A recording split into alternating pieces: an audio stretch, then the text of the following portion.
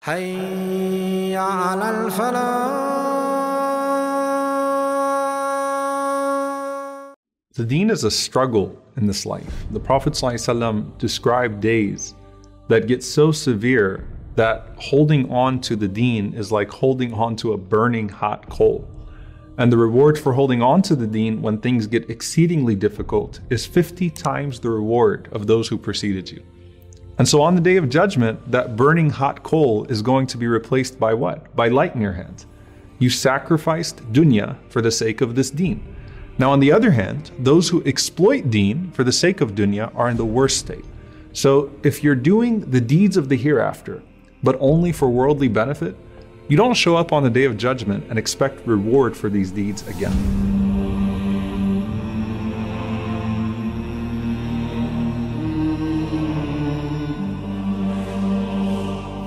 The Prophet ﷺ said that on that day, the people would be summoned along with the idols that they used to worship, one after the other. So everyone is standing in front of what they used to worship.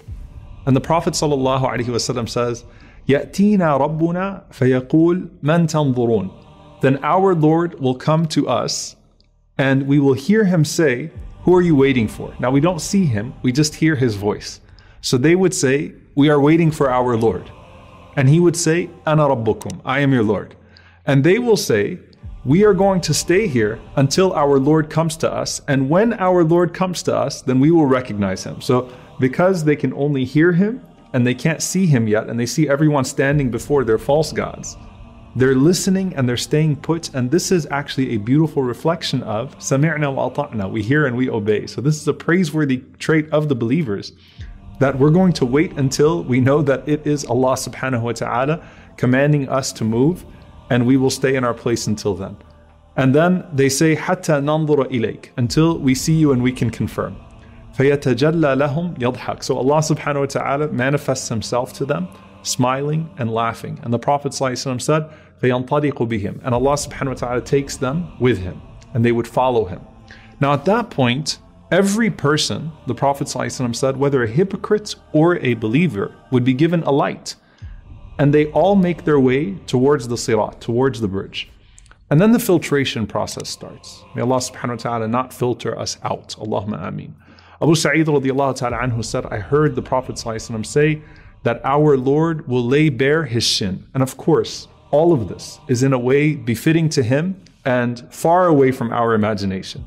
But the Prophet ﷺ said that Allah Azza wa Jal, in a way that's befitting to him, will lay bare his shin. And then all the believers, men and women, will make sujood. They'll prostrate themselves before him. But there will remain those who used to prostrate in this world just out of showing off. And when those people try to make sujood, when they try to prostrate, the Prophet ﷺ said, their back will be as stiff as a rod.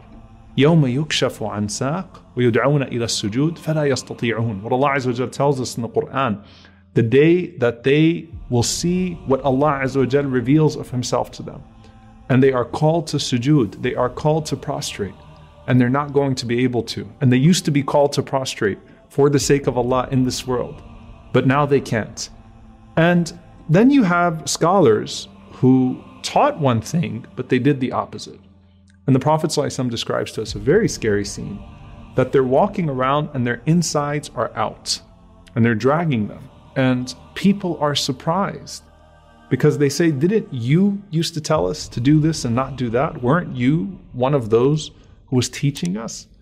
And he says, yes, but I used to do the complete opposite of what I taught you. May Allah protect us. And so this is the hypocrite of those who preach or of those who teach and in private do everything in contradiction of what they used to teach the people.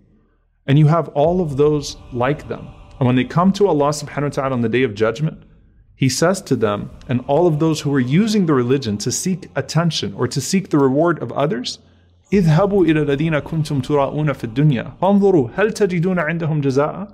Go to those that you used to show off to in this world and see if they have any jaza, see if they have any reward to offer you today. So it's not just you were standing in front of the idol or the false god.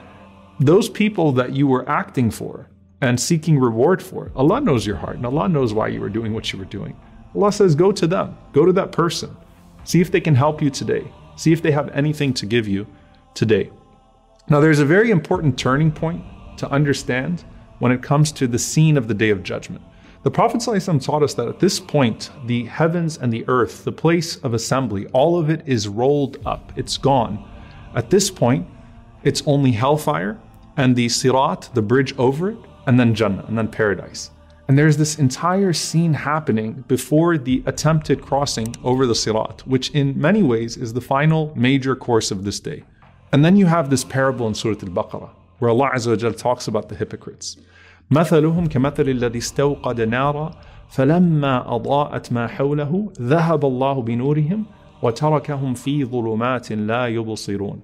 Allah subhanahu wa ta'ala says that the example of them are like those who kindled a fire.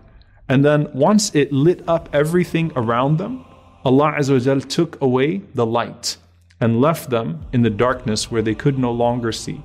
And Imam Ibn al-Qayyim rahimahullah says something very powerful. He says, notice that Allah says the burning stays, but the light is gone. So it's like the light of the fire is gone, but now they have to suffer the consequences of the fire that they themselves kindled. For the believers, now they have their light after the sincere struggle. When they were holding on to that burning hot coal in dunya, now this is going to be replaced for them. And in Surah Al-Hadid, Allah subhanahu wa ta'ala sets the scene. يوم ترى المؤمنين والمؤمنات يسعى نورهم بين أيديهم وبأيمانهم بشراكم اليوم جنات تجري من تحتها الأنهار خالدين فيها ذلك هو الفوز العظيم. On the day when you would see the believing men and the believing women, their lights proceeding far in front of them and in their right hands. And it is said to them, Bushrakum al-yawm, good news for you today. There are jannat, gardens beneath which rivers flow, and you will live therein forever, and this is the great success.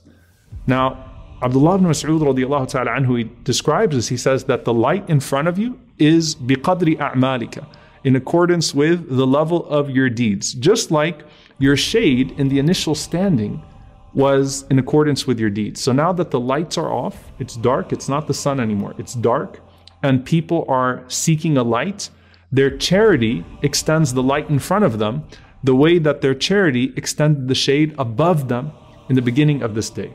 And he said, radiallahu ta'ala anhu, that some people have light as large as a mountain. Some people have it like a tree. And for some, it's just the size of themselves, meaning it's like a shadow, the space that a shadow would occupy, but in light right in front of them. As for their right hands, what do you think is shining in their right hands?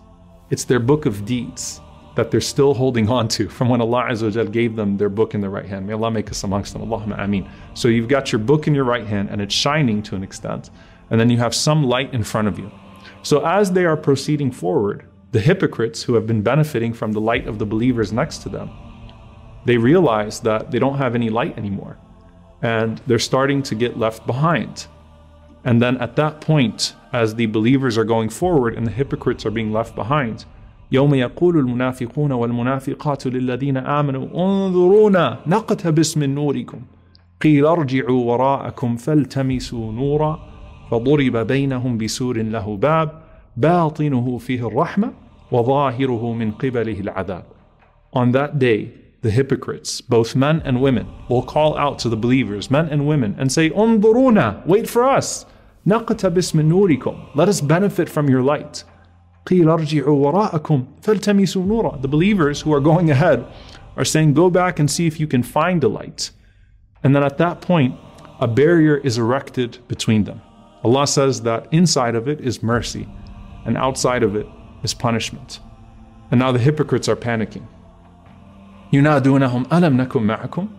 They call out to them and say, weren't we with you? ألم نكن معكم. Now realize this language is very intentional. The hypocrites in Medina that were pretending to be believers to take advantage of the situation, they used to say to the believers when they would see them that inna ma'akum, we are with you. And then they'd go and they'd say the same to the enemies of the Prophet ﷺ. So now this time it's not working. So these are the worst types of hypocrites. So the believers call back out, بلى ولكنكم فتنتم أنفسكم وتربصتم وارتبتم وغرتكم الأماني حتى جاء أمر الله وغركم بالله الغرور. They will reply, yes, but you allowed yourselves to be tempted You were hesitant, you were doubtful, and you were deceived by all of these false hopes until finally the command of Allah came. And the deceiver, the chief deluder, being the shaitan, tricked you in regards to your Lord. And it's at this point that the believers look back and the hypocrites are extinguished as well. So they have no light and they are suffering their punishments. And the believers are moving forward with a barrier erected behind them and the bridge in front of them. And Allah Azza wa Jal tells us in Surah Al-Tahrim that they call out, رَبَّنَا أَتْمِمْ لَنَا نُورَنَا وَاغْفِرْ لَنَا إِنَّكَ عَلَى كُلِّ شَيْءٍ قَدِيرٌ. Our Lord, complete our lights for us, perfect our lights for us, and forgive us. We all have things that we're afraid of, and you have power over all things.